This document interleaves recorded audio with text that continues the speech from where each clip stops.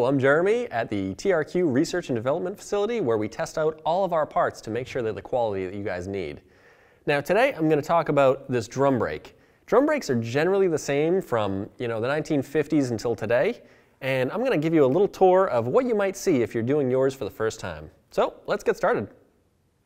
The first thing you want to do is to crack your lug nuts loose while your vehicle is on the ground. It'll be a lot easier to remove the wheel that way. And then you want to raise and support your vehicle and make sure you do it on level ground so it's nice and safe for you to work on. Alright, so this is your actual brake drum. The surrounding piece here is called your brake drum. And to get these off is sometimes difficult because the brake shoes inside wear against the drum, and then it makes it build up rust around the inside edge, and then you can't get them off the car.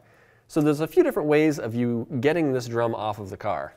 One way you can try is hitting it with a hammer in between these wheel studs, and sometimes that frees up the rust enough to pull the drum off.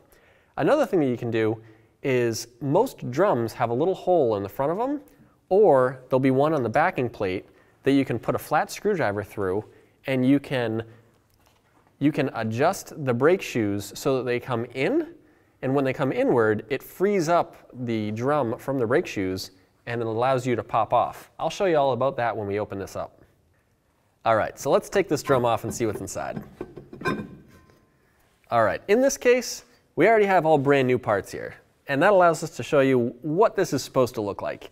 Inside here you can see that there's a maximum drum diameter, so that's the distance that this span can be before it becomes too worn out to reuse. So every drum should have that number on there, and these can be used until it meets that spec, and then they have to be replaced. Okay, so here's your brake shoes. Here's your front shoe, here's your rear shoe. Now what happens when you push the brake pedal is fluid from your master cylinder goes through the brake hoses and into this, and this is called your wheel cylinder. And when the fluid builds up in here, it takes these shoes and it pushes them outward on each side, like this, and then it grabs the drums. What happens when your brake shoes wear is no matter how much these push out, the brake shoes aren't grabbing the drum, and therefore your brakes aren't working very well. So what you're doing most of the time is replacing these brake shoes, or the brake drum, or both. When you do this job, you are going to find a few things that you need to replace, or you need to at least inspect and make sure they're working properly. One of the things that is almost always a problem is this adjuster right here. This adjuster is going to be found on just about every brake drum that exists. Sometimes it's up at the top, sometimes it's at the bottom, but there's always an adjuster here that adjusts the brake shoes either outward or inward. And what happens is these things rust up and they get stuck. So what you have to do is remove this adjuster, take it all apart, and make sure you greased it really well, put some anti-seize on it, and then put it back in there so it works properly. To get these shoes off, you'll need to remove some of these springs. And it's a good idea to take a picture of this before you start any of it, because that way you can always reference it if you forget how it goes back together. The other pro tip is do one side at a time. Don't try and be a hero and take it all apart and then try and put it back together again, because it's easy to forget where things go. So take the spring off. Just use some needle nose pliers to pop the spring off both sides. And at that point, the shoes will become loose at the top. And then you have to remove these two springs. There's a spring on each shoe, and what you do is hold something on the back, because there's basically a nail that goes through the backing plate, and through this spring, you have to turn this washer about 90 degrees, and it will release itself so you can pull the spring off. Once the spring is off and the washer is off, the nail will pop out the back, and then you can pull the shoe right off. It may come with some springs with it that you'll want to pay attention to, because they only go back on in one place if you want it to work right.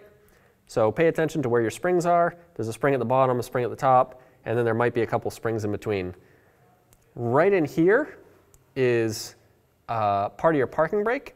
So what happens is when you pull your parking brake, this lever moves and it pushes your brake shoes outward and grabs your drums. You want to make sure that that thing pivots properly. It usually pivots on a pin at the top of one of the brake shoes. You want to make sure that that is moving properly so that your parking brake works properly. Right here is a wheel cylinder, and like I said earlier, there's fluid inside it. And there's technically two pistons. There's a piston on this side and a piston on this side. And what happens sometimes as a car gets older, the pistons start going outward, and they start building up corrosion on the inside. So then when you put new shoes on, it pushes the pistons back in, and then they get stuck on the corrosion that's inside there. So sometimes you need to replace this wheel cylinder when you do shoes because the pistons get stuck inside and then they don't no longer work right. So pay attention to that when you have your shoes apart. If it looks like it's all rusty and corroded, it's probably pretty gross on the inside as well. And these are cheap enough where it's just nice and easy to replace them as long as you can get the line off the back. Adjusting the shoes once you get the new ones on is pretty easy to do, but you want to make sure you do it just right.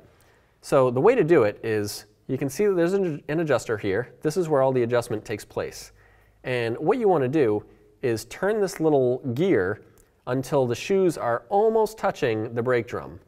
If you turn it too much, you're not going to be able to get the brake drum on. And if you turn it too little, it'll slide on, and then you'll push your brake pedal down and you still won't have any rear brakes. The good news is that on most drum brakes, there's a little access panel on either the drum on the front or through the backing panel on the back. And in this case, you can see right here there's a little rubber access panel. You can actually pop this out like this.